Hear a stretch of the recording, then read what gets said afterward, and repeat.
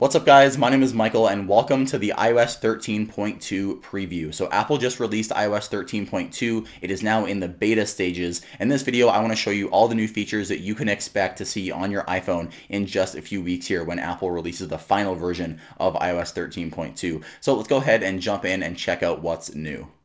So the first new feature is Apple has now enabled Deep Fusion on the iPhone 11 models, which pretty much is an AI-enhanced photography method that the iPhone does without even telling you that it's doing it. So if you open up the camera app on iOS 13.2, you won't see anything new. There's no new toggles. The iPhone just does this in the background and enhances your photos automatically. It does this based on lighting, so it is not always enabled. Now, I want to give you a before and after shot, but unfortunately, I only have one iPhone, and I updated this iPhone to iOS 13.2, so I can't give you a before shot, but I do have the next best thing, which is Twitter. So this shot here from a photographer, Tyler Stallman. He is a very good photographer. I'll zoom in here on this photo.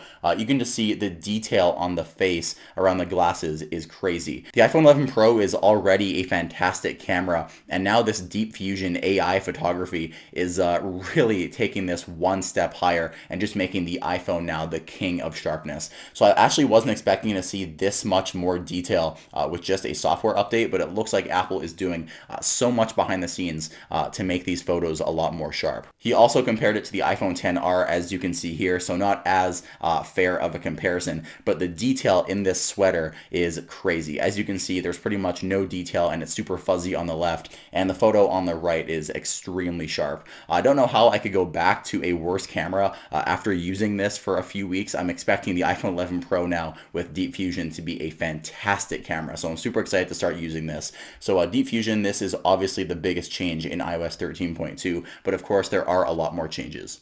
So if we go inside settings into Siri and search, a setting has actually been brought back that was removed in iOS 13. I think this was here in the beta stages of iOS 13, but Apple removed it for the final release, which is announce messages with Siri. So if you're wearing your AirPods and you get a text message, you can enable this to have Siri read your messages as they come in, and then you can respond without Siri asking a verification before you go ahead and send that. So with one sentence, you can go ahead and respond to a text message if you're wearing your AirPods.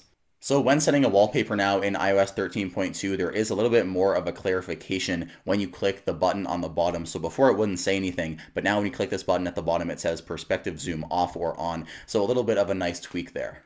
Next up is a change that I really like. So inside music, if you click on this button at the bottom right here, which allows you to turn on shuffle and repeat, if you get to this list here and then you pull down, you can now see a list of your listening history. And this was not here before in iOS 13. So this is a completely brand new feature. And if you want to know what song you just listened to, for example, if you're listening to radio or something, you can go in this and it'll show you a very long history of all the songs you've listened to. As you can see, I'm a very big Green Day fan here. But yeah, it shows, I think, pretty far back too of all the songs that you've listened to for that day. So a pretty cool feature that they've added to iOS 13.2. So another very small change inside the music app is a little tweak to the way the shuffle and repeat buttons look now. So now in iOS 13.2, as you can see here, they are a lot more bolder. If you go on your phone right now on iOS 13.1 or earlier and you look at these buttons, they will not be as filled in as they are here. So they look a little bit more bold on iOS 13.2. One more feature inside the music app, inside the now playing screen, if you are in dark mode, the shade of black is actually a few shades lighter than it was before. So in iOS 13.2, the controls contrast a little bit easier against the background as it is a little bit more gray than black. When your apps are in wiggle mode and you want to rearrange them, the done button on the top right has a bit more contrast now. It doesn't really blend into the wallpaper. Instead, it's just a regular shade of gray.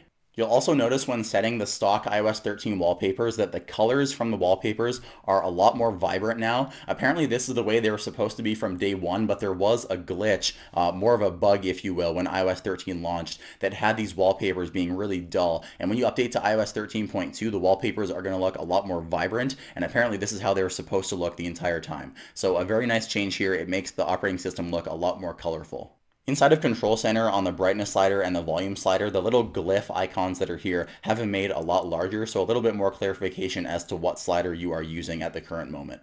If you want to edit your widgets now and you click on the edit button on the bottom, as you can see, the icons when compared to earlier versions of iOS 13 are a lot larger now. I don't know why the size of these icons were so much smaller in the previous versions of iOS 13, but it looks like these icons have been made a lot larger in iOS 13.2, so a nice change there.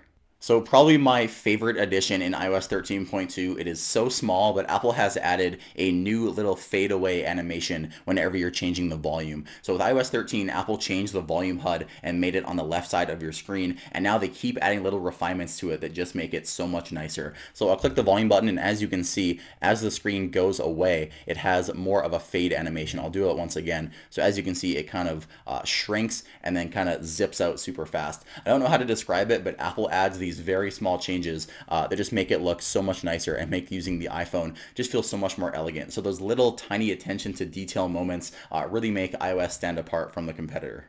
So that was my preview of iOS 13.2. Thank you so much for watching. Make sure you subscribe, click the like button, and also click the bell icon so you get notified every time I upload a new video. My name is Michael. Thank you guys so much for watching, and I'll see you in the next video.